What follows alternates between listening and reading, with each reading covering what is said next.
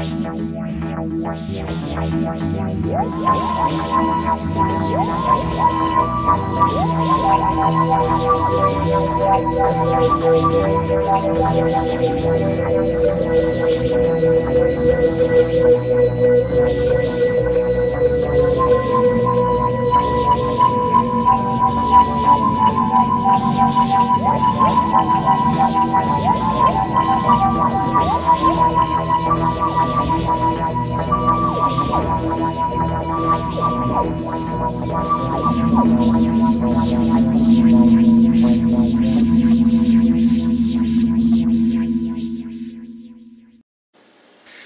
hello everybody. It's Saturday. It's 17 hours into the day of Saturday, March 19th, 2016.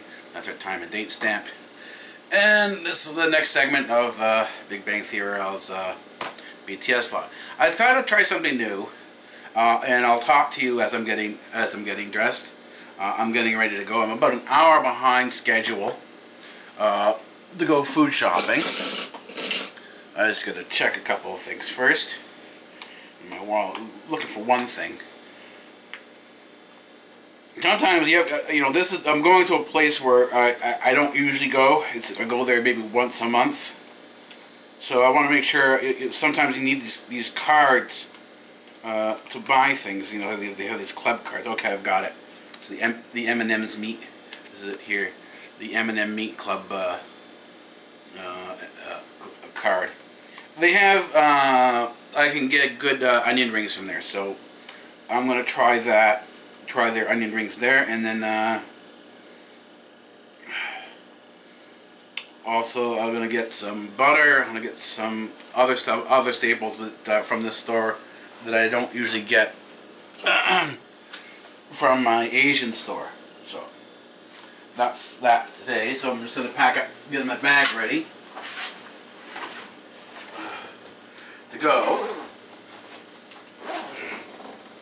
See, there's only one person here, so I have to find a way to record my sort of my daily going-ons at the same time getting everything work done. It's a little tight, so that's but that. So that flows better. There, that's better. So I need to get my boots on, and I need to get my coat on as well.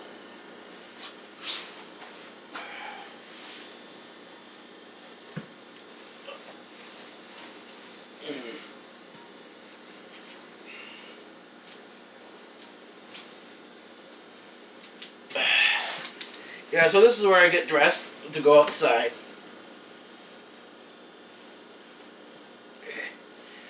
And because I do everything by walking, everything has to be, particularly in the winter, has to be nice and warm.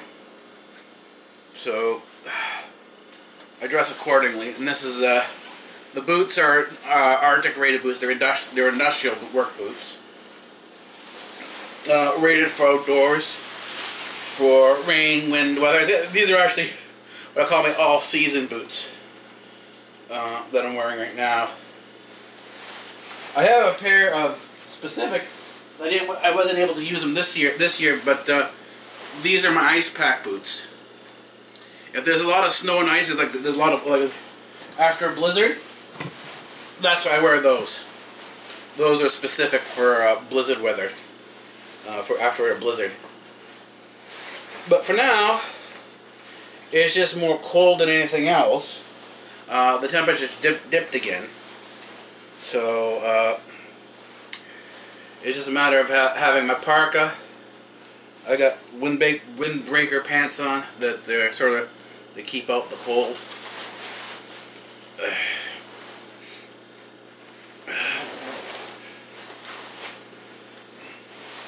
Here we go. Wallet on one side. I'm going to check a second thing.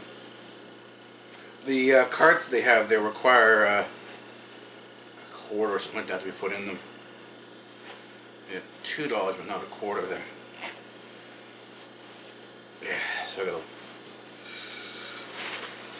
see what I did with the extra change. Anyways, here are my keys. Can't forget the keys. This area is going to be fixed up soon. This is one of the projects that I have to work on that hasn't come on board yet. Nothing here.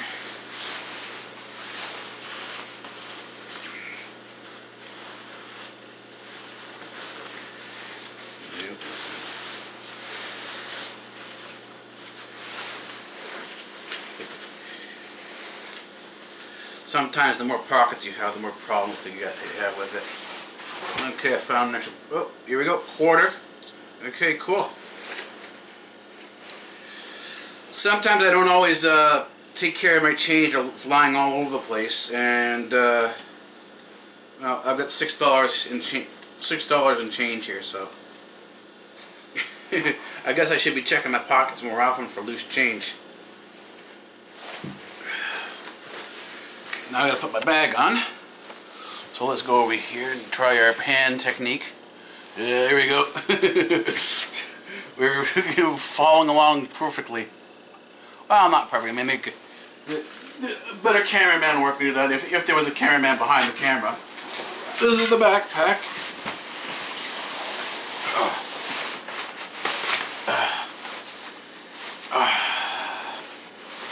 Here we go.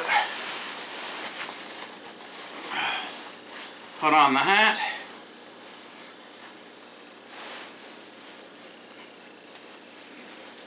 And this is what I talk about being kawaii. This is my fun stuff here. You know. Yeah, I'm a big grizzly guy. Well, not really. I'm big in terms of 240 pounds. And I'm double extra large on top, large on the bottom. So I'm not exactly petite, so a lot of the cute stuff for petite people doesn't fit me, doesn't suit me, but I try. So this dark jacket, funny funky hats and gloves.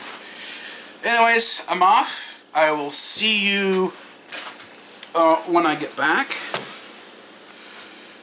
So yeah, take it easy. I'm back on my back. Now let's see if I can survive to getting it off and putting it away. Oh man.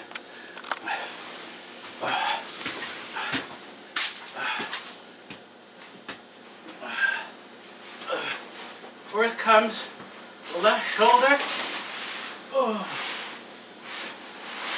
Onto a chair that's here. It holds it up in a level position. Right arm swings off, and I'm done. Quickly take off my jacket, because I'm about to wet myself.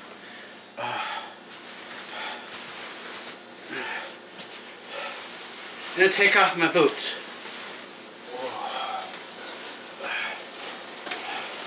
I'm going to leave the camera running while I go to the bathroom. Same problem again with the boot. Left boot, due to the heat and humidity from walking, has a vacuum seal and it's difficult to get off. The backpack, because I was buying bulk supplies for the next 2 months, was rather heavy. Okay, this pan and go this way. So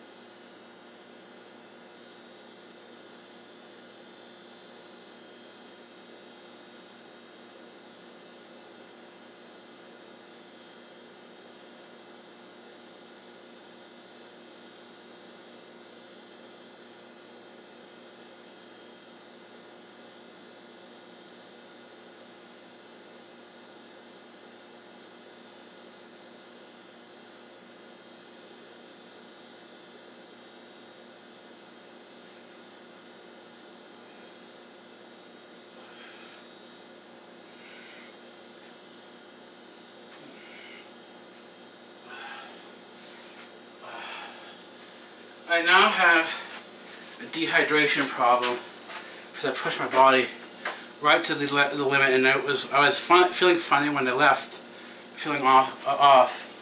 Not funny. Oh, it's kind of the same thing. And I realized that last night, I hadn't hydrated properly. And so right now, because I realized that as I was walking, it was too late to come back, I'm now in a situation of dehydration.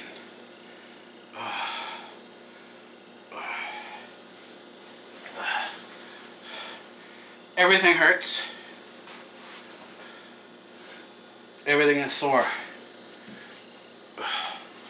But I still have to unpack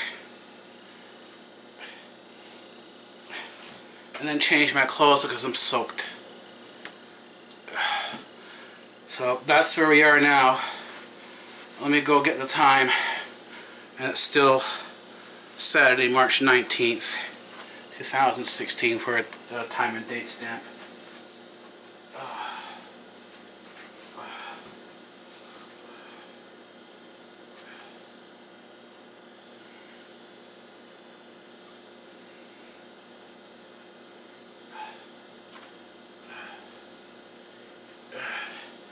It is 19 hours in 17 minutes. So we left around 17 hours, which is 5 o'clock. We got back just now at about 7:20. So we're over the 2-hour mark for a walk. Not too much over a 2-hour walk, but nonetheless over. I think we're about 15-20 minutes over the time. So add the extra time, add the extra weight, because these are bulk goods. I go to the store once every 2-3 months to pick up bulk supplies. So yeah. Anyways, I'm gonna leave this here for now because I've got to unpack, and then after I hydrate and watch my adrenaline fall off, I'll vlog again, probably from the research desk. Because I am going to have to go rest after this. This is going to be a fight for the adrenaline as it drops off. And this is about peripatetics. Peripatetics, if you're just simply walking, is one thing, and thinking about things, doing the philosophy. But if you're pushing yourself to the limit and you walk, you're doing very, very heavy walks like this. This is it. You have to think about every step you take. You have to push yourself through the pain. And in many ways, this is exactly what meditation is. It's a holistic mind-body, mind-soul experience. So it's a holistic experience. And this is sort of the same thing here. And a lot of times to get myself through this, I do have to say Christian prayers. That's just the way. It's just a very simple prayer. It's you bless yourself like this. You make the sign of the cross. It's basically the Father. It's the length. The Son is on the right hand of the Father, and there's the Holy Spirit. The Catholics have inverted it. They've also replaced the 3 fingers, which represent the Holy Trinity, with the palm. And there's a whole bunch of theological implications for that. And it actually leads into why the papacy, the Pope, is actually defined as the Antichrist. So we can get into that in some of the meditation videos, which will be coming up on the BAS channel, and also everything is going to be posted on the CyborgAlphaTV-Network. So you don't have to go looking all over the place for these different shows. They'll all be on CyborgAlphaTV-Network. Everything's going to be brought together in one place. Unpacking is next.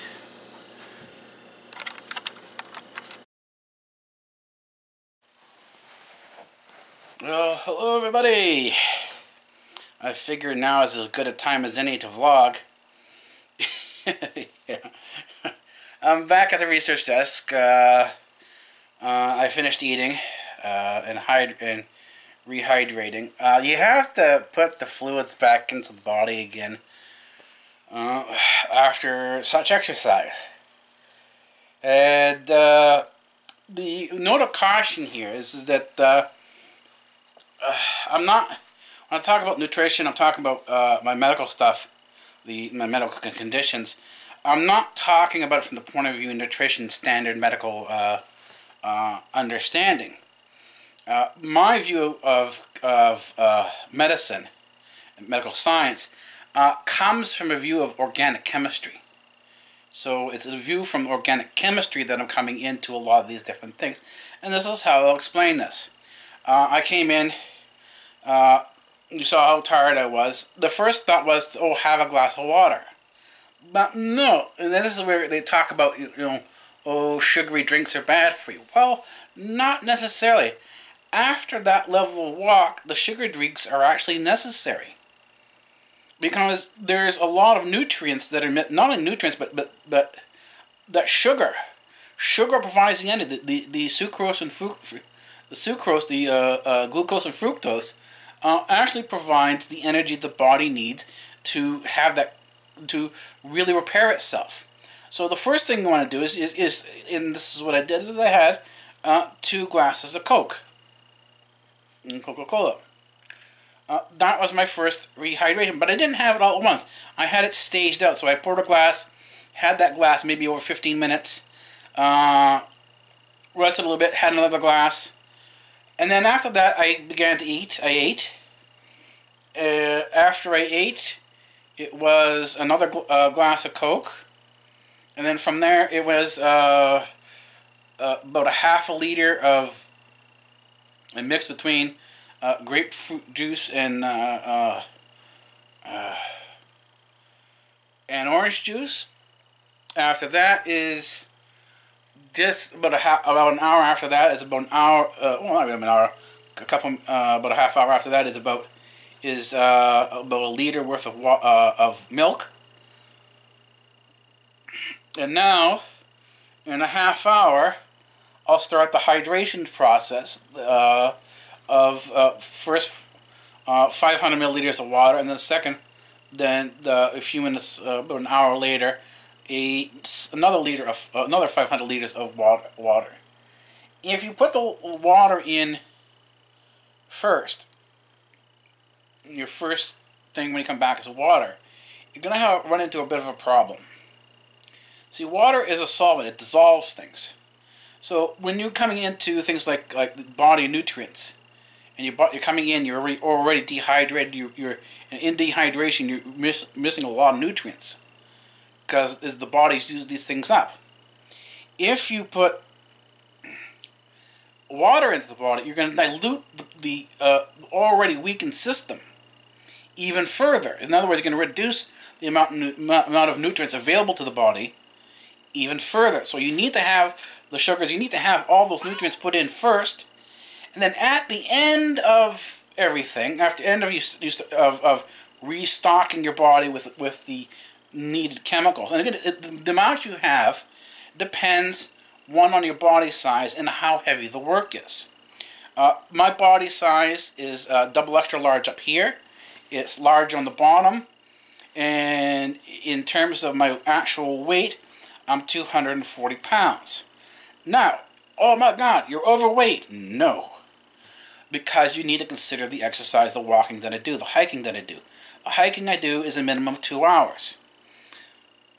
For an hour on the way back, because I do this with my food shopping, there's between 70 and 90 pounds on my back. Today, which was a little over 2 hours, I had for an hour plus, I had over 80 pounds on my back.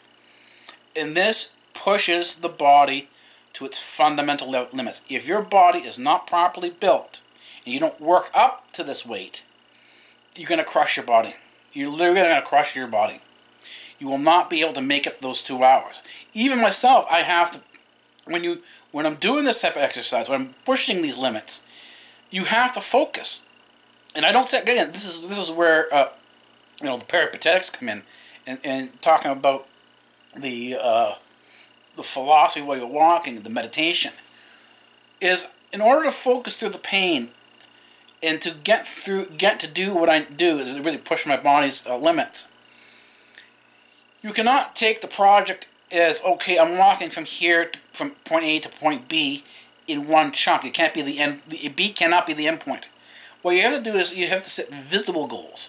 So when you start off walking, look the furthest point you can see, and usually you mark a lights between like a stop light, some points like that. Like you go from the building to the street to the stoplight, right? Point A, B, C, right? That's the point there. You break them up into that's the sub-project. You have A to B is one project or sub-project, and B to C is the next project.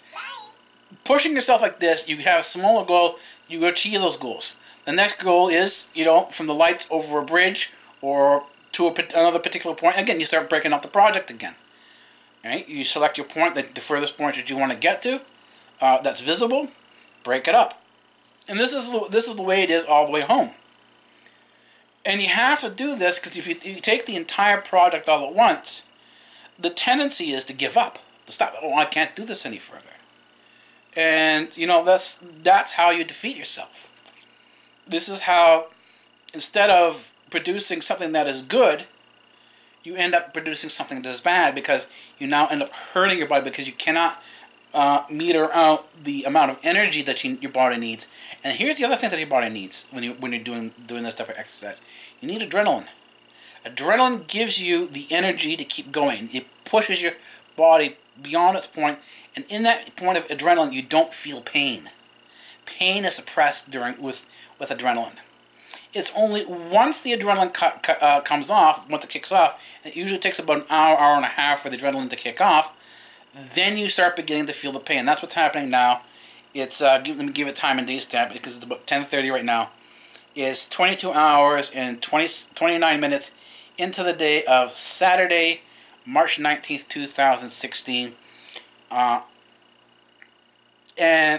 the adrenaline is starting to come off, and I'm starting to feel the pain. The pain of the walk is starting to hit. It's hitting in my shoulders where I was carrying the bag, it's hitting in my legs, and it's hitting in the lower back that are connected. The back muscles are actually connected to the glutes. Those are your butt muscles. The butt muscles is an extremely important muscle for walking. A lot of times when people talk about lower back pain, a lot of times it's because people have been sitting too much. If you sit too much, then what happens, the butt muscle starts to atrophy, and there are muscles that connect to the butt muscle, which are the butt muscle is the gluteus maximus. There are muscles that go from the gluteus maximus into your upper groin area, to the groin area, and up into the abdomen. And then there's ones that equivalently to the front. There's ones on the back that go from the gluteus maximus up to basically almost up to the rib cage. There's first to the lower level of the rib cage, and then up to the upper levels of rib cage, almost to the shoulder bones, to the shoulder blades. You also have muscles that connect to the gluteus maximus from up there. So depending on how tough the exercise was, how far you push yourself, you could experience pain all the way from the legs, your hamstrings, which are basically your upper thighs, all the way up into the lower back. And people who have underdeveloped butt muscles, who have basically muscular atrophy, these are the ones who experience back pain. And a lot of times what happens is because the muscles aren't strong enough to support the actual weight of whatever you're carrying, this is what puts strains on the disc, the vertebrae, and it starts to crush the discs. And that's when you really have back problems. First, the back problems are initially muscle spasms. From the muscle spasm, that goes into a ruptured disc if the muscles continue to atrophy at a particular pace. So that's kind of the way things are going right now. I'm going to come back in 2 seconds because I realize I can't swing the camera around to do that. I tried swinging the camera to show you the OpenIPTV, but that didn't work. So I'm going to try a second method now, and I'll be right back.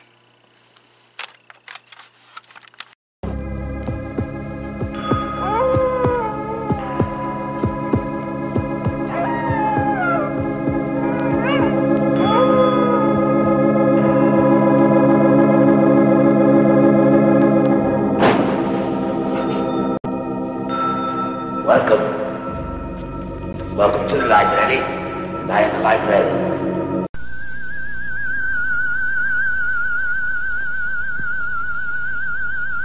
I am the professor. And professor of what? Professor of physics. Oh, say, can you see by the dawn's early light? Free speech rules here at Democratic Earth.